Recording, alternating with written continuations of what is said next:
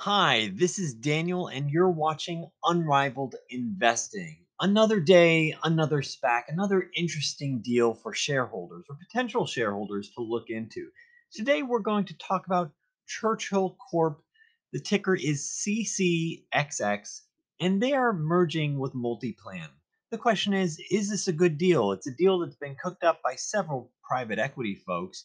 So is this something with that good financial engineering? You can smell that financial engineering cooking. Like, am I going to get some juicy returns, or is this going to be something where a deal needs more lipstick, or as the investment bankers say, this pig needs more lipstick? Let's dig in. So the purpose of this video, we're looking at Churchill Capital. It's a SPAC. If you haven't heard what a SPAC is, I'll get into that in 1 second. Ticker is CCXX. We're looking at the company that they're merging with. They're merging with MultiPlan. What's their business model? What's their history? And what's the opportunity? Can shareholders get that 10x? I'm looking, here at the Unrivaled Investing channel, I'm looking for big game, baby. I want things that can go up hundreds or even thousands of percent. So you need to be able to pencil out 10x potential. You need to be able to at least think about that when you're looking at these companies. So that's a filter, that one of the filters I use when I'm looking at investing. That's one of the key elements that we're going to bring about in this video. But before digging in, if you like learning about potential multi-baggers, those companies that can potentially go up hundreds or even thousands of percent, make sure you're a subscriber to this channel. If you're already a subscriber, hit that like button. And if you want to know what I'm personally doing, what am I buying, what am I selling, what am I holding, you can't take these shares away from me. I'll give you the analysis of why. You go to unrivaledinvesting.com, click on journey, and that's, honestly, that's a way of seeing what I'm doing month to month. And the reality is, all it takes is one potential multi-bagger to change your potential life journey. And so if you're interested in finding those multi-baggers, you can follow my journey to find them by going to unrivaledinvesting.com. Click on that journey.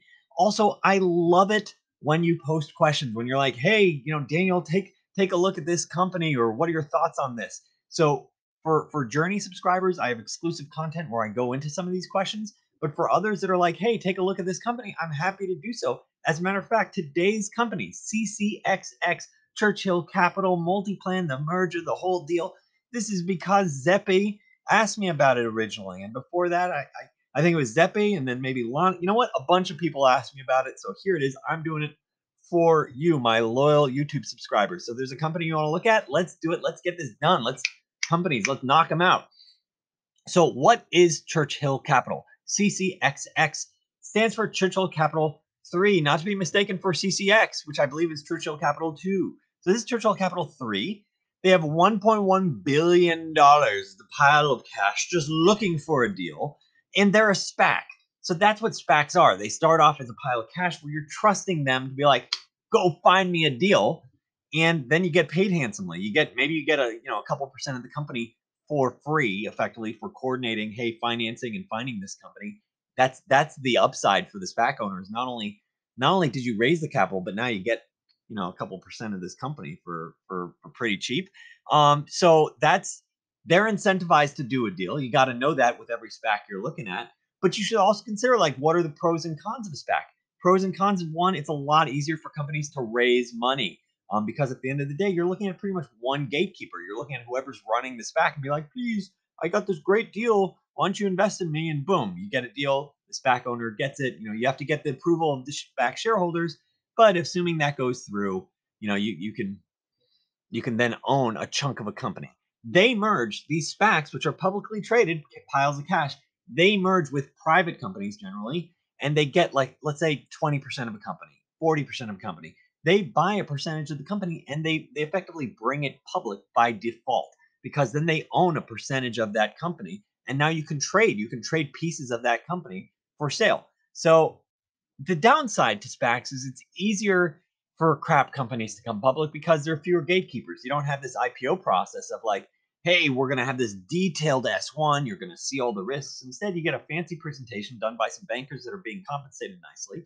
And, what ends up happening is that it's easier for crap companies to go public. So that's the risk. So you really have to use, put that thinking cap on when you're sizing up those companies that are becoming publicly traded through the SPAC route. So what's the deal here? What is Churchill Capital III doing with MultiPlan? Like what's going on? So that, on a high level basis, like cash in, cash out. Like what's going in? So you have the cash from the SPAC, which is 1.1 billion. Then you have another 1.3 billion coordinated with, effectively friends of the SPAC or existing SPAC shareholders saying like, hey, we need to put in another 1.3 billion dollars at this deal. And then to make this deal work, we're going to raise another 1.3 billion. You don't have to shoulder that. Who's going to be holding that is it's going to be a convertible bond, convertible note. We're issuing it, so someone needs to invest in it. But who's the person who's going to shoulder that responsibility? That's going to be the company. That's going to be MultiPlan, and they're issuing a convertible bond, 1.3 billion dollars, $13 conversion price at a 6% interest rate. 7% payment in kind. So that means you can elect to be like, hey, you know what? I don't want to pay that 6%. Instead, let's let it compound at 7%. That would be an amazing deal if people could get those sorts of rates. But with credit cards, you get like 20%, 30% interest rates. Here it is 7%. And you get to roll it over. So that's the company issuing that. So all in around $3.7 billion going into this deal, new cash infusion going in. What's happening with this deal? So you have $1.2 billion debt repayment. And you got some expensive debt, 8.5% getting repaid. Look, we're in an interest rate environment of zero pretty much. So anytime you see something like 8, 9, 10%, you're like, what type of company is this? You're either a crappy company or you have too much debt. We'll get into that in a second. Next, you can see that there's nearly $1 billion in cash going on the balance sheet, 900 million. Then, of course, the machine, you can't break the machine. Don't break the wheel. It's still spinning, because the bankers need to get their $140 million. And so you got that aspect as well. But yeah, I just ran through a bunch of numbers, like 3.7 billion coming in, 1.2 billion for debt repayment, which, by the way, it should ring a bell like, wait a second. Daniel just said we're raising 1.3 billion that the company MultiPlan's can be issuing, and they're repaying 1.2. This isn't just a SPAC deal. This is a debt refinancing. Like that, they don't articulate that in the presentation for all existing, shareholders. But you should know this is a way of taking a company that has debt and saying, hey, we can get cheaper debt right now. So that tells you what type of environment we're in right now. Like, hey, getting better terms potentially. I left, there's 3.7 billion, 1.2 billion for debt repayment, or this is the debt swap. You raise 1.3, but 1.2 billion debt repayment. You get about another $1 billion for balance sheet and expenses. That leaves $1.5 billion gap. What is that gap? And the reality is the existing shareholders are getting a payday. They're getting to either sell their shares or getting some sort of payday. That also was something that wasn't clearly articulated in the presentation. That sort of rubs me the wrong way. I don't know. Feel free to leave a comment below if you disagree with me. But I like if there's billions of dollars moving around, I like to know what's exactly going on with it versus this sort of nebulous sources and uses. I feel like this could have been much clearer. Let's keep going. So what's the deal? What's actually going on? So you could see like this debt is getting repaid. This is the 8.5% debt, and it's getting swapped out for this 1.3 billion at 6.5%. This is what the conditions are. They're hoping that it'll be due in 2027. And then they're like, look, the debt load is actually really good because the debt load's only 4 times EBITDA. First of all, that's a lot of debt. That's the type of debt I would expect from like a cable company. This is a levered balance sheet. When you have 2 times debt, that's like healthy private equity. When you start talking about returns like 3, 4, 5, 6, now you're talking about equity types of returns that you should be expecting from that debt. And in a bankruptcy type of situation, when you have those levels of turns of debt, 4, 5, 6 times, in that type of bankruptcy situation, I'm not saying that's going to happen, but I'm saying it's something that you should store in the back of your mind when you see those levels of debt. Generally, equity shareholders, which are always below in how you rank in bankruptcy, like debt, maybe preferred stock, then common shareholders. So that's you and me buying these shares. You generally get wiped out in bankruptcy when you have this level of debt. Now you'd make some sort of comparison and say like, hey, I think the business could support this level of debt. We'll get to that potentially later. But they're like, oh man, the opco level debt is only 4 times. I think it's just a bunch of baloney that they call that out. Even it's sort of frustrating because the real debt load is 6 times, which is like now you're definitely you are at full, like, you need this business to be stable year in year out if you're going to be levered like all the way up to here. There are some aspects to this where they go, well, wait a second, you should only look at 4 times debt because this 1.3 billion is convertible into stock. Okay, like maybe, but what you need to understand as a shareholder, like, look, I'm trying to balance the scales here so everyday investors can understand the game being played.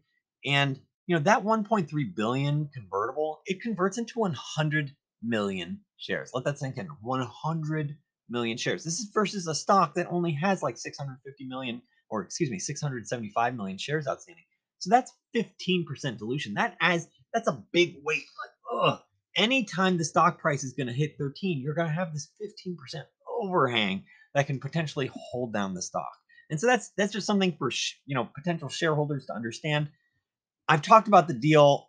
As you can tell, I'm not like, oh man, this is super sexy. I'm like, oh my gosh, there's all these moving parts. Like this has lipstick on the pig all over it. Like when I'm seeing this. So what is MultiPlan? Like, let's actually dig into what is the company that's merging with Churchill. So MultiPlan integrates with insurance companies to lower their expenses, effectively by pushing back on claims. What?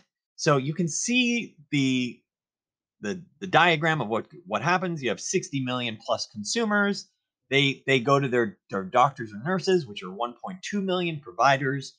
These 1.2 million providers send claims to these payers, and so you get all these claims, and so you have, let's say, 135 million claims that were effectively submitted by these doctors and nurses to these health insurance plans. These plans, they're the top 10 of 10 in the United States, are customers of MultiPlan. So you need to understand that. This means you have someone that's like owning this market of getting savings for the largest insurance companies in the United States. It says United, the largest US healthcare company, is one of many of the top payer customers who MultiPlan has been continuously serving for decades. So there's a lot of data here to extrapolate, like Anthem, United Healthcare. These are the big brands. It does make me think like, hey, do you have any customer concentration risk? Because the way the market's skewed is it's not like you have 1,000 different payers that each have 0.1% market share.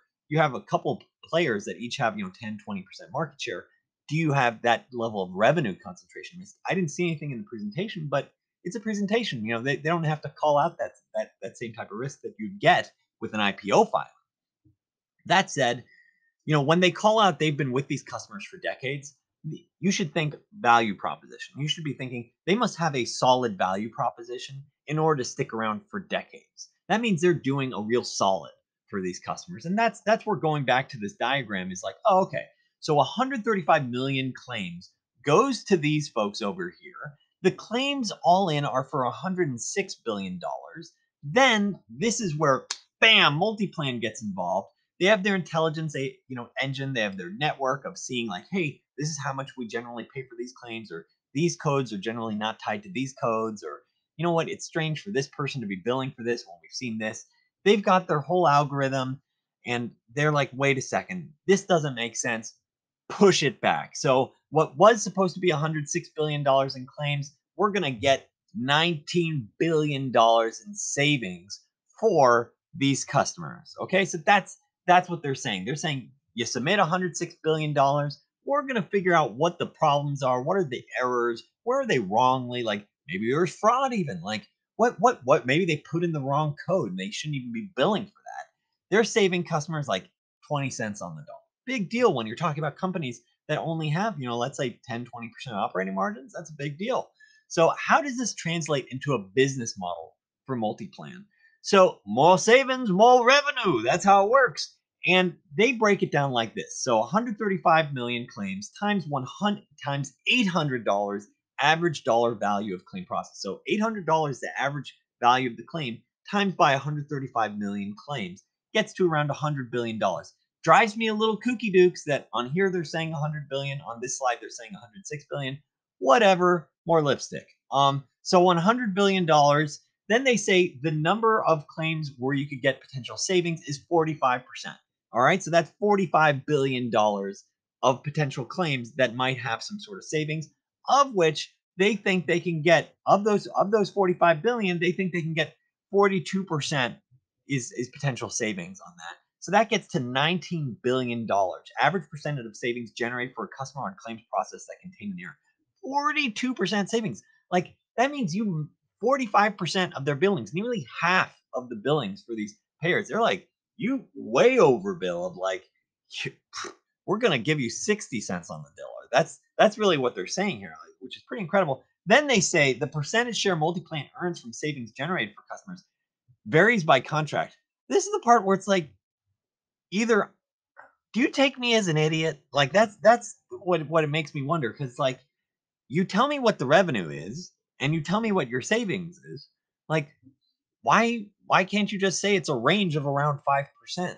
Or are you misleading us with this $19 billion savings figure? Like that's what I'm trying to figure out. Like revenue, yeah, we can confidently pencil out around $1 billion. Like, you're telling us savings is 19 billion. Why can't you say the percentage that MultiPlan earns? Another way of like slowly giving me a twitch with this one. Like what's the deal with this company? Why do they keep digging, weird ways? So I think it's just ridiculous. They don't say like 5% here. Nevertheless, what's the company's history? What's MultiPlan's history? And it's interesting. Like here, let me shrink down a little bit. So you can see that the company has gone from 1 billion in 2006 to 3 billion in 2010, 4.4 billion in 2014. And it's effectively gone up 10x since 2006. And they say like, hey, here are some acquisitions we made along the way that made this possible. Not huge acquisitions, 50 million, 50 million.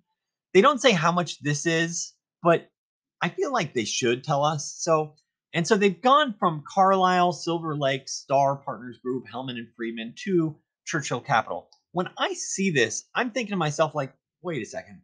This is just going from one private equity fund to another. Like, dress up a pig, put on some lipstick, pass it on, get a higher valuation, pay down some debt, pass it on, pass it on, pass it on, pay down some debt, pass it on. Like, so I see this company where you keep on adding levels of debt as you get it to grow. And so what it concerns me. Like, this is a red flag, because this means you're dealing with mercenaries. You're not dealing with missionaries. You're not dealing with someone that wants to change the world and revolutionize a marketplace, where they say, hey, we have a product that's truly better than that. We have a product that's unrivaled, better than the rest of the marketplace, and that's why we're going to win.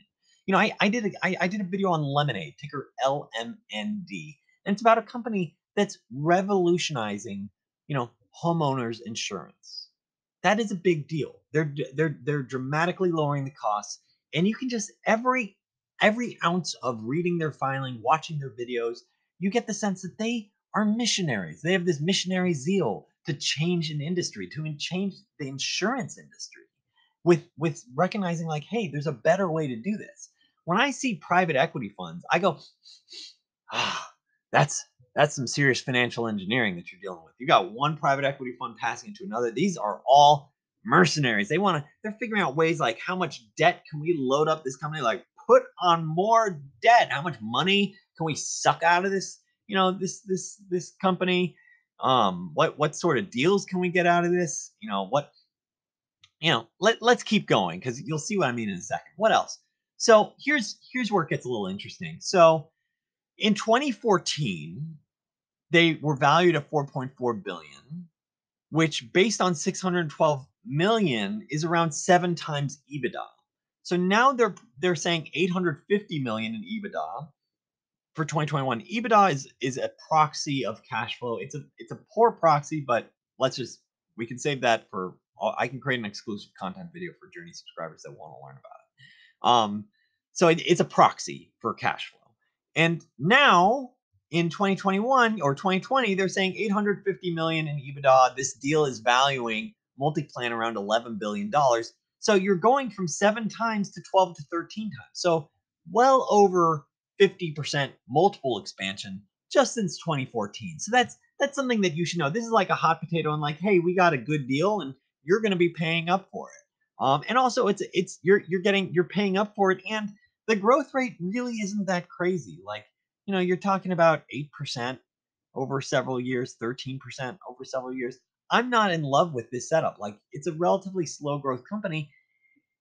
And I mean, you could say, like, well, wait a second, 13% is pretty good. Well, how much of that is just cutting costs? Like, I don't know how much leverage you can get out of this. Like, this company's already at like 80% gross EBITDA margins. So, 80% EBITDA margin. So, like, I'm thinking to myself, what if this 13% was just juiced up from cutting costs? What if your long-term growth rate's tied to this? And how much of this 8% was because you were making these deals? Of these deals, how much were these two? And was it a material amount? How come you're not telling me what the size of these deals were? But these two deals, you're telling me they're each 50 million apiece. That's what I'm wondering. I'm like, okay, like clearly you had some pretty sizable growth here.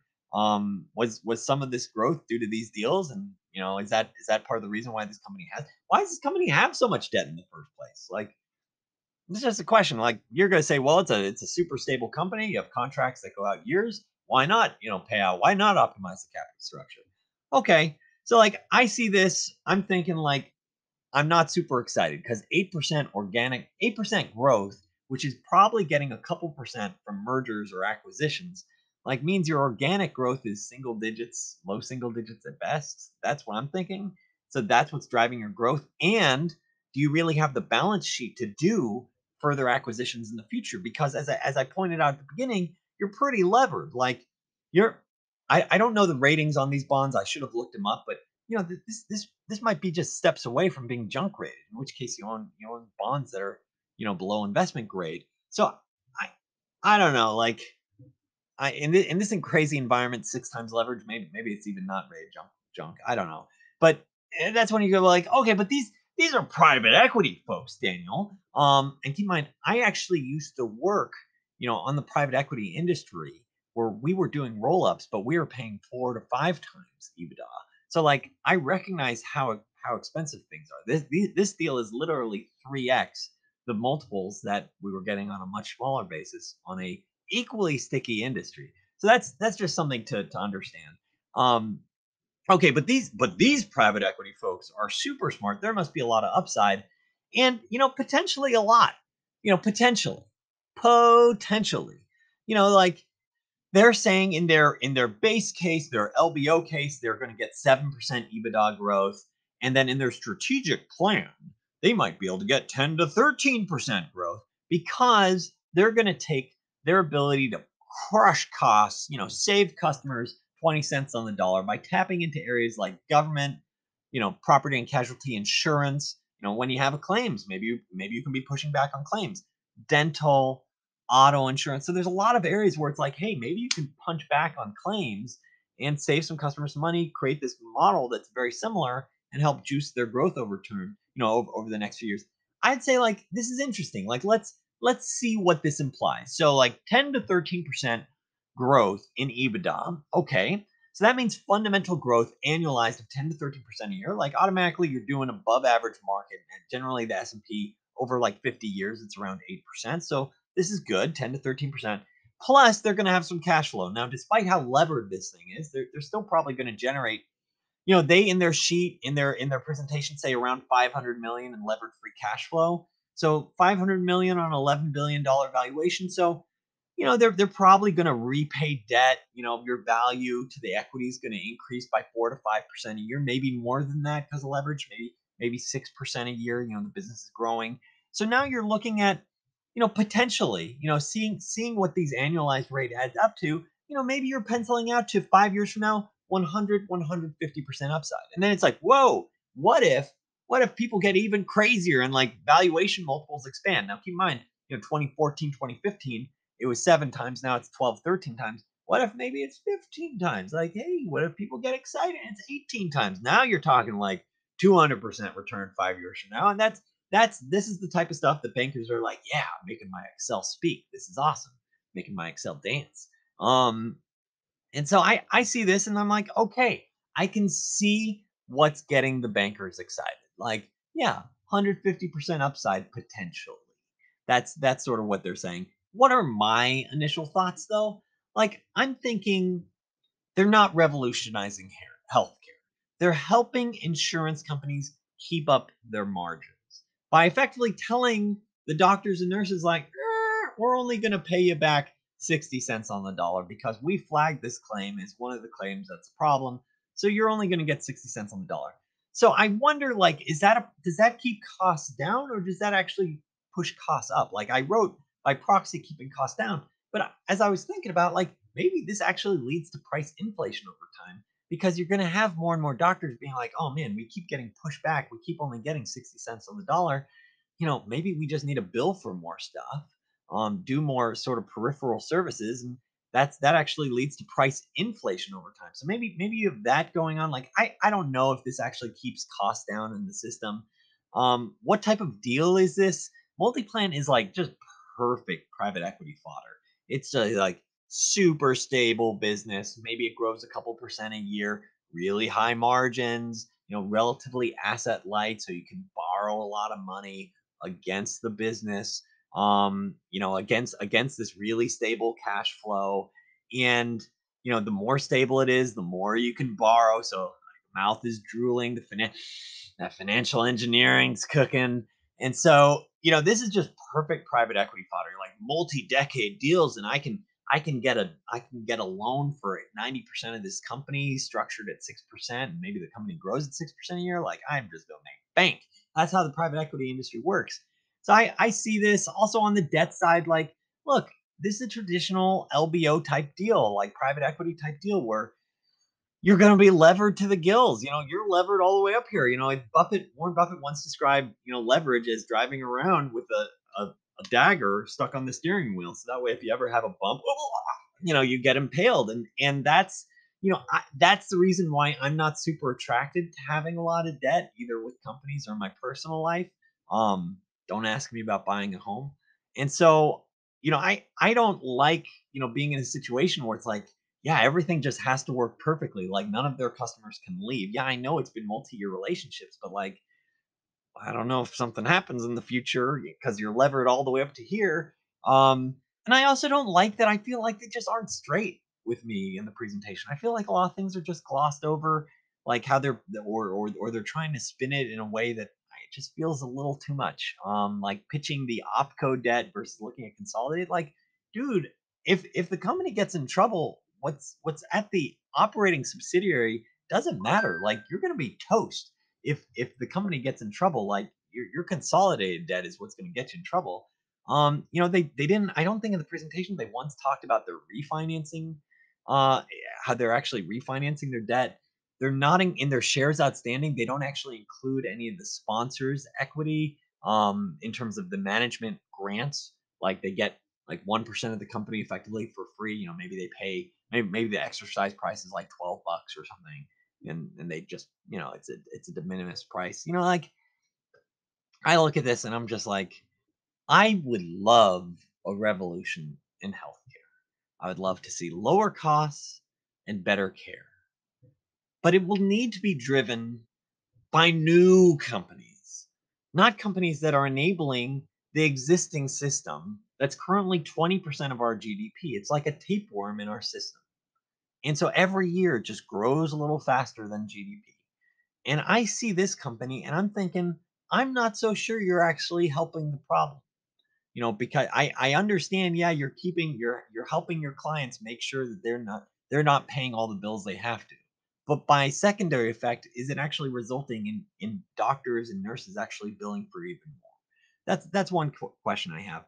I You need to have new companies. You need to have consumer transparency. That's the best way. People know how to pay for things. People know that a burger at In and Out is going to be a great deal. You know that you're going to get your double double, your fries, and your milkshake, and it's going to be like $10 or less versus going to special Jiffy's Burger House where each burger costs $20 and it's not nearly as good.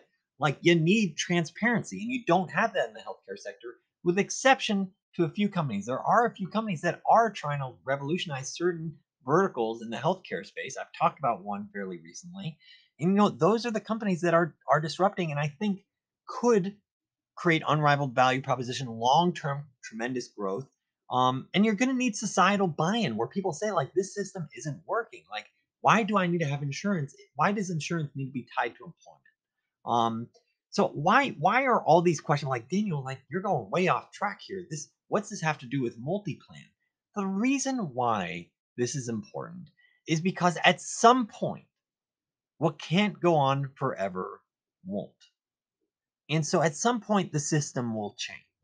The system can't keep growing faster than GDP, becoming a larger and larger percentage of the economy. And when the change comes, I don't want to own a heavily leveraged, heavily indebted private equity deal that's effectively run by a bunch of missionaries. Um, excuse me, run by a bunch of mercenaries, not missionaries, with potential customer concentration risks. Once again, I got a presentation on an S1, so I don't know how concentrated their revenue is, even though they've got 10 of the 10 largest payers in the United States. I don't know how much their revenue is concentrated. So I'm thinking like someday, it might not be in the next 5 years, but someday the system will change and potentially dramatically.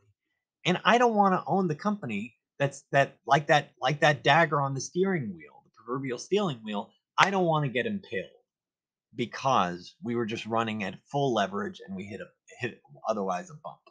Um, Maybe the change comes from tech. Maybe an AI focused company can do what MultiPlan does for 1% of the cost. I don't know. Maybe there's something with a 10x improvement. Or maybe it's legislative where they say like, "Hey, healthcare for all." I don't know. And then you completely disrupt the existing model. Maybe it's interest rates. Like that's a completely outside of the business model where like if interest rates go up a lot and you still have all this debt, then your valuation is going to get crushed because you're not going to have any cash flow to service that debt if interest rates were to move much higher. Now keep in mind, like their debt is fixed, so it's not an issue. But they would have to refinance that debt at some point. So it's not an issue for now, probably not an issue for the next 5 years. These are things that like I try to take a multi-year focus when I'm looking at companies. Or maybe you just get an amazing return. Maybe I'm being too skeptical. So it's a pass for me. That said, if you want to see what I am buying, what are those potential multi-baggers that I am buying, go to unrivaledinvesting.com, click on journey. And remember, all it takes in your personal journey is finding a couple of potential multi-baggers to change your journey. So if you want to follow my journey as I try to find these multi-baggers, go to unrivaledinvesting.com, click journey. Also, there I post exclusive content each week. And once again, you can see my portfolio, what I buy, what I sell, what I hold. I'm trying to find these companies with unrivaled value propositions and 10x potential. When you're unrivaled, it means you have a good or service that you simply can't get elsewhere. And it means it gives you generally that right to win. So if you enjoyed this video, which I hope you did, talking about Churchill Capital, MultiPlan, SPACs, please make a point of subscribing. If you're already a subscriber, hit that thumbs up button. Thank you so much for watching.